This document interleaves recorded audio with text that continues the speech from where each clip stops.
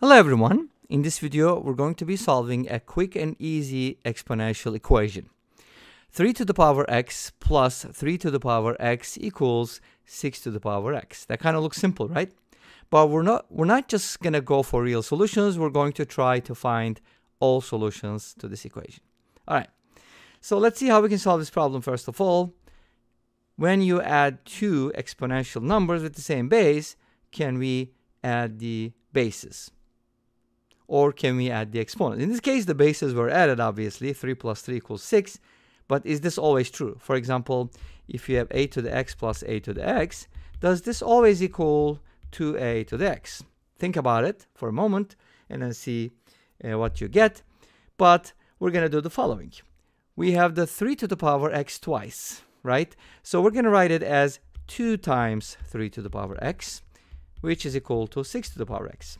With exponential equations, we kind of need to go off of bases or exponents. In this case, the exponents are the same. So let's go ahead and bring those two things together. Divide both sides, in other words, by 3 to the power x to isolate the constant. And then 3 to the x is going to cancel out, and we're going to end up with this. How do you divide two powers or exponentials with the same exponent? So in other words, you have something like a to the n divided by b to the n, and this can be written as a over b to the power n, right? Of course, we're talking about these numbers being real. What happens in the complex case, that's a different story. But from here, we get the following. 6 to the x divided by 3 to the x can be written as 6 over 3 to the power x, and that happens to equal 2. And 6 divided by 3, as far as I know, is 2. So this is 2 to the power x equals 2. Which is a very easy equation to solve, right? Why did we even make a video of this? Because we're going to look at all the solutions. Now, from here, the real solution that I'm getting is x equals 1, because this is 2 to the first power. If the bases are equal and they're not 1, -1, or 0, x equals 1 is going to work, right? Okay, let's go ahead and look at it from a different perspective, and then we're going to come back to this value. So whenever you're trying to solve an equation, especially an exponential equation, for all solutions, including the complex ones, you want to complexify the numbers. In this case, we can go ahead and just complexify the 2. And to the 2 on the left-hand side, we can actually do something like this. We can write the 2 as e to the power ln 2, can't we?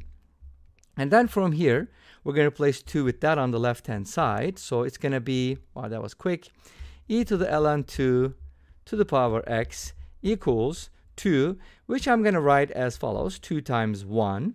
But 1 is going to be replaced by something. Now think about 1 as a complex number. Obviously, you can represent it in infinitely many forms. But basically, the main idea is its distance from 0 is 1 unit. So its modulus is 1.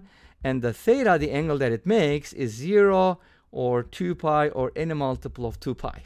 So we can write 1 as e to the power 2 pi ni, where n is an integer. Make sense? So here we can replace this 1 with that, which is this one. So it's going to be e to the power 2 pi ni. Make sense? Great. Let's go ahead and erase this because this kind of looks confusing. And now we have the following equation. Make sense so far? Now we're going to go ahead and multiply the exponents here. E to the power x ln 2. We got to be a little careful because this doesn't always work. So a to the power b to the power c is not always a to the power bc with complex numbers. Especially if c is an integer and the base is positive, it's going to work. But there are some restrictions. Anyways, so from here we get e to the power x ln 2 equals 2 times e to the power 2 pi ni. And guess what we're going to do next? We're going to natural log both sides. And when we do, we can go ahead and bring this down because ln e is 1. Makes sense? So let's go ahead and ln both sides. And then we're going to get this times ln e, which is 1 by the way. So it's going to be x ln 2 equals, now this is a product. How do you ln a product? Hopefully you do know that ln of a times b can be written as ln of a plus ln of b, right? Okay. Now we can go ahead and write this as ln 2 plus ln e to the power 2 pi ni, and then of course you're going to move this 2 pi ni to the front, and ln e is going to be 1 more time. So this can be written as actually x ln 2 equals ln 2 plus 2 pi ni. You can also think of it this way: if z can be written as r e to the I theta, then ln z is just going to be ln r plus I theta. And of course, I'm kind of talking about the principal branch. Obviously, you can also add multiples of 2 pi to this. So write this as I times theta plus 2 pi k. Make sense? Okay. Anyways, that's basically how you can log both sides, because we're talking about the complex logarithm and the real logarithm. But they happen to be the same thing, sort of. Okay, anyways. So let's go ahead and erase this rule. You hopefully know that.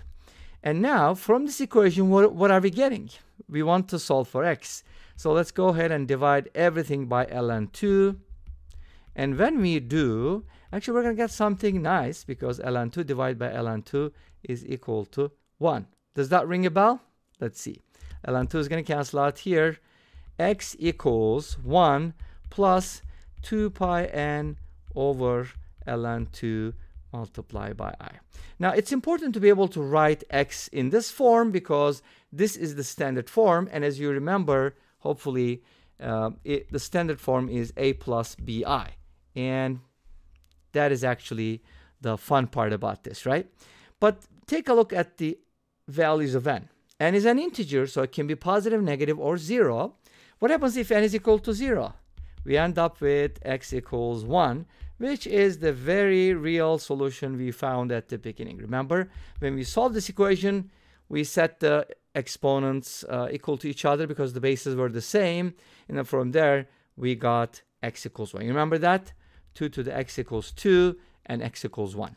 So the real solution is actually part of the complex solution family, because there are infinitely many complex solutions, as you can see here, and can be replaced with any integer, and you're going to get a solution every time. For example, if n is equal to 1, you're going to get x equals 1 plus 2 pi over ln 2 multiplied by I.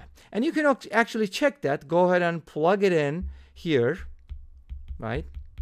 Or if you want to do that here, that's fine too. Replace x with that, and you should be getting 2 as a result, right? So there are infinitely many solutions. And this brings us to the end of this video. Thank you for watching. I hope you enjoyed it. Please let me know. Don't forget to comment, like, and subscribe. I'll see you next time with another video. Until then, be safe, take care, and bye-bye.